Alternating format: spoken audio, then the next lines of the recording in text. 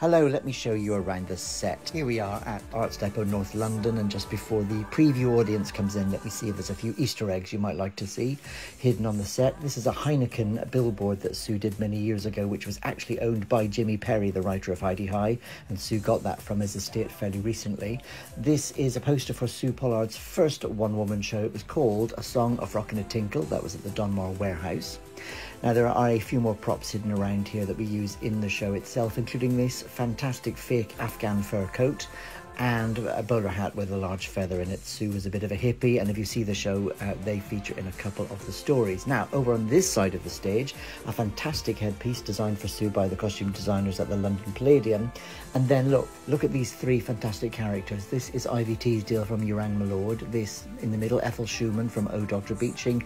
And, of course, on the end, Peggy Ollerenshaw from Heidi High, three of Sue's most famous TV characters. A few more props sitting around, representing sort of touring and panto and that kind of thing. And then this is where our MD Steve sits. So this is his view of the evening.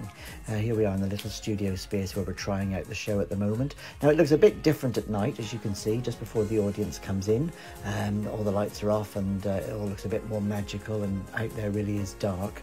And fingers crossed it goes well. There they are. Look, there's all of the people thoroughly enjoying it. Standing ovation for Sue at our first preview this evening. Don't forget, check out the website www.supollardlive.com for all the tour dates for the rest of 2024 and for 2025.